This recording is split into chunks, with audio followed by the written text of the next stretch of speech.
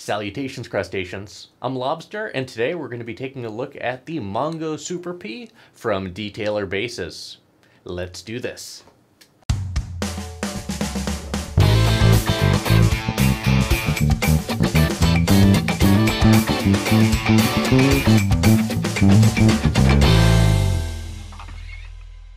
This is the Mongo Super P from Detailer Basses, the signature bass of our friend and compadre Chris Volpini, who has graciously lent me this after just getting it a little while ago.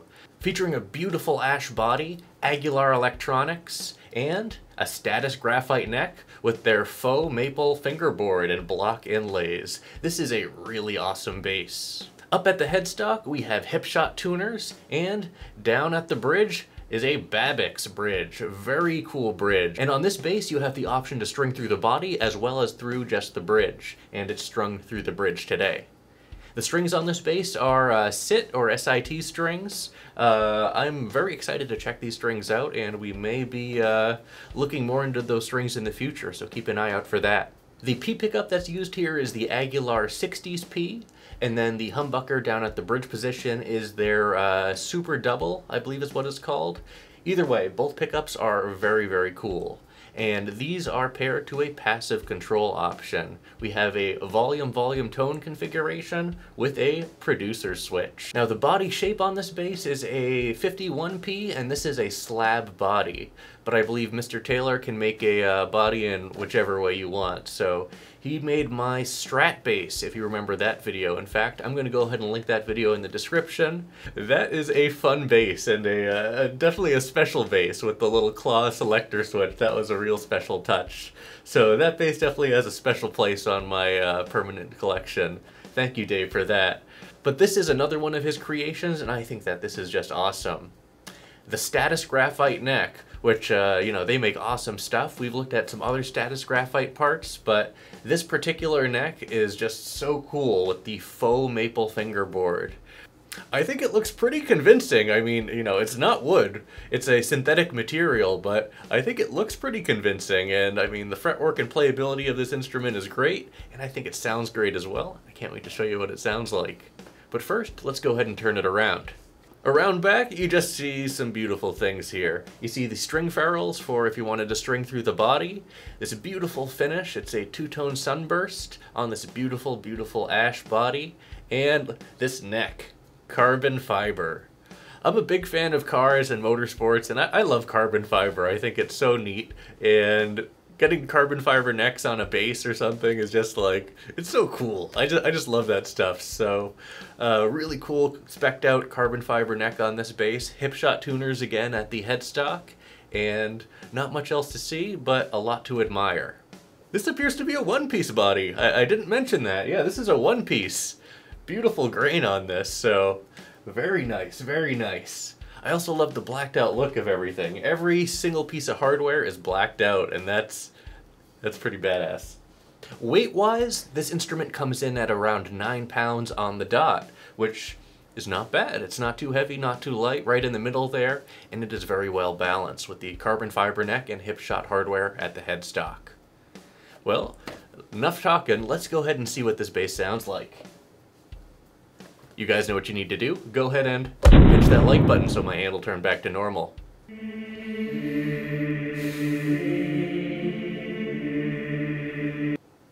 Thanks.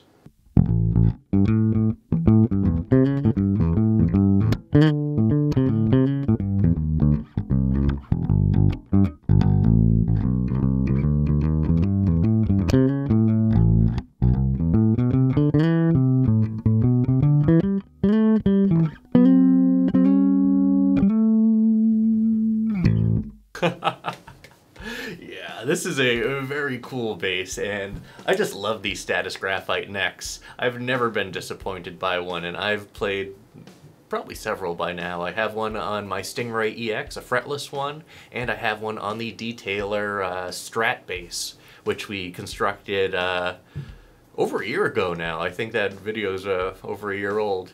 Either way, I'll post that video again in the description below, but this is something to admire. This is a beautiful instrument. This combo of the Aguilar 60s P pickup and the Super Double is very cool.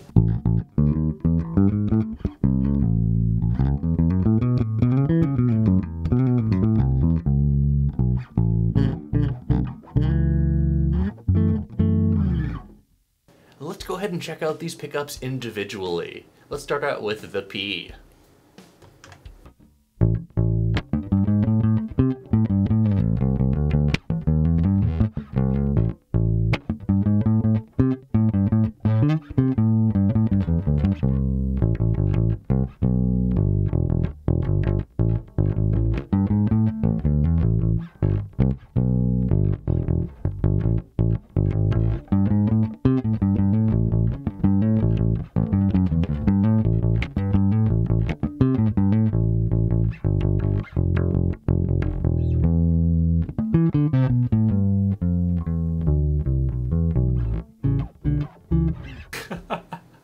Yeah, this P pickup definitely gets the fat P tone. It is a reverse P, so you definitely get a little bit of a different voicing, but it is in the appropriate position, and I think it sounds great.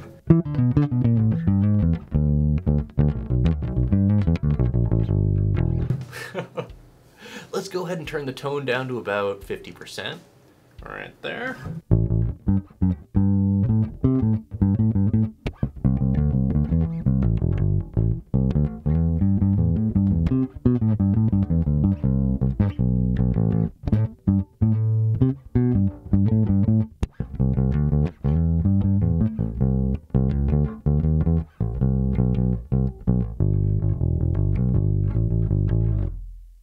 And here's the tone down all the way.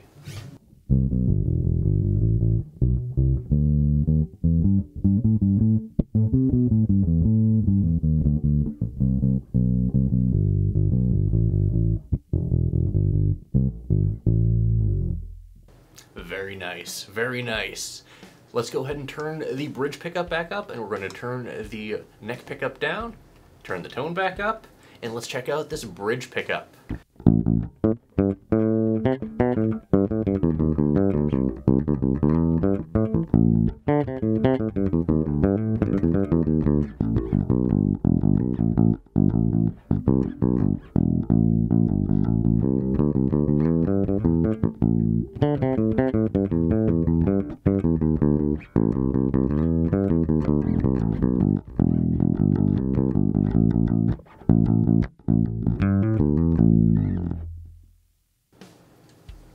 Well, that got bright visually. Let's go ahead and turn the tone down to about 50% now.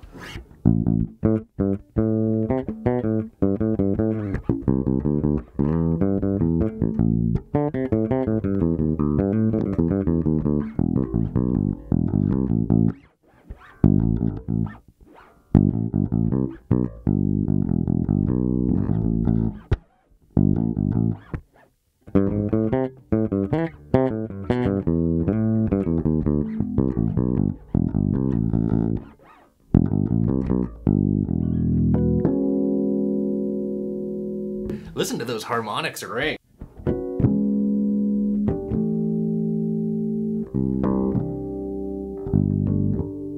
Ooh, that's nice.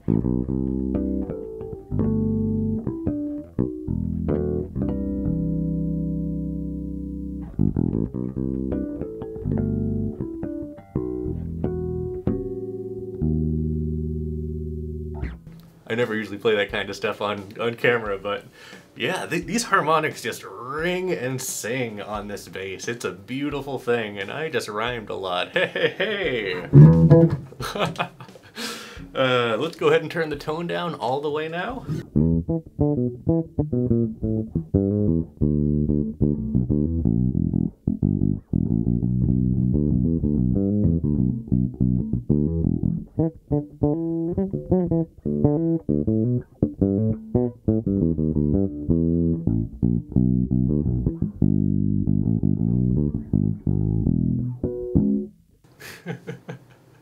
Very nice.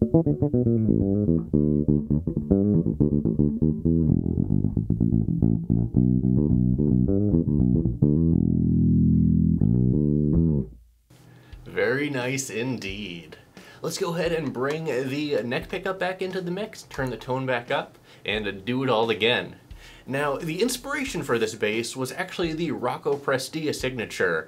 Chris spec'd everything out, and he's a big fan of Rocco Prestia, who sadly passed away not too long ago. But yeah, this was a Rocco-inspired bass in many ways.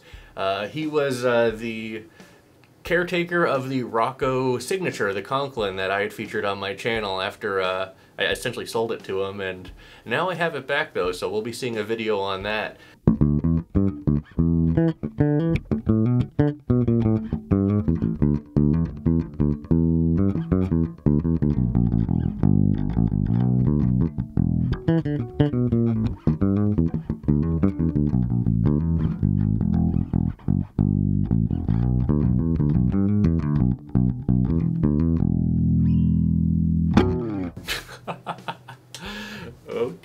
Okay. And let's turn the tone down to about 50%.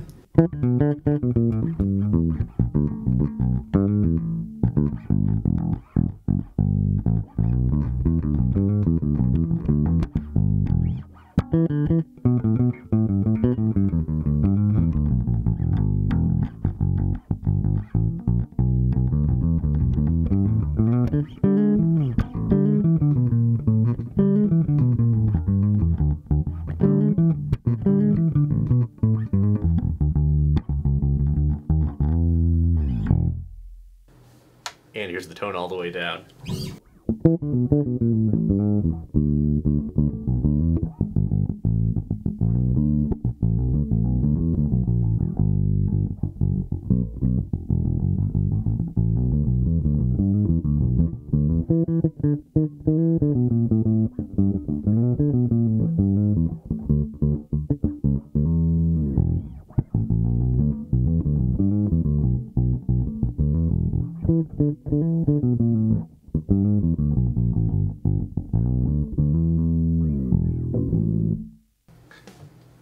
Very nice, very nice. Now let's go ahead and slap it.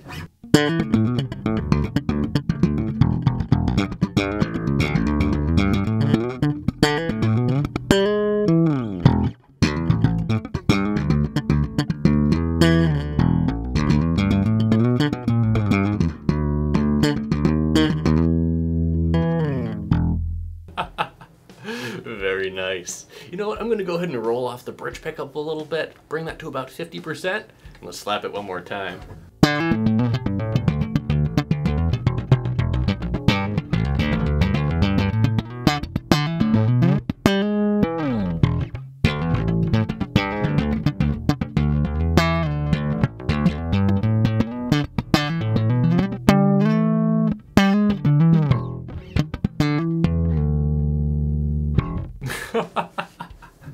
Yeah, this is cool. This is a cool bass. Lastly, actually, you know what? Let's play it with a pick. Let's try that one time. Where's my pick? Let me go get my pick. 75 years later. So keeping the configuration as is with the bridge pickup rolled off about 50% in volume, we're going to go ahead and play it with our felt pick.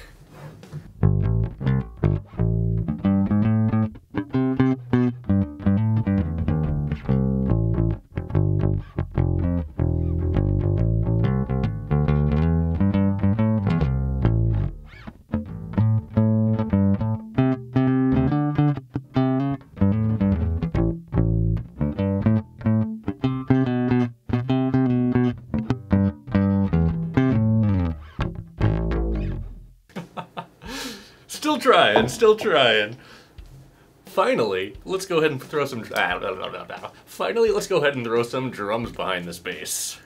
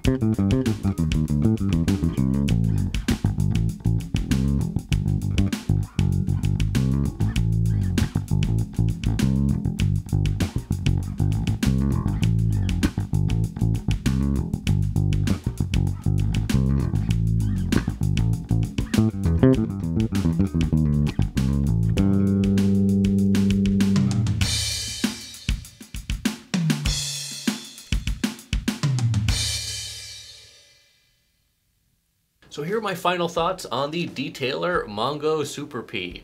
This is an awesome bass. The specs are really cool, and just the combination of parts coming together to form something that's just awesome this is an awesome bass. I love the Status Graphite neck with the faux maple fingerboard, the Aguilar electronics, the passive control setup that still gives you a lot of flexibility, and the producer switch. Oh, what does it do? It is just a dummy switch that does nothing. It was originally intended to do something else, but we decided to just leave the switch there, and it looks pretty cool, but it is not really functional at this time, at least. I was thinking about maybe doing something, but Chris insisted that we leave it as is, so I will comply with his wishes. But this is our Mongo Super P from Detailer Guitars.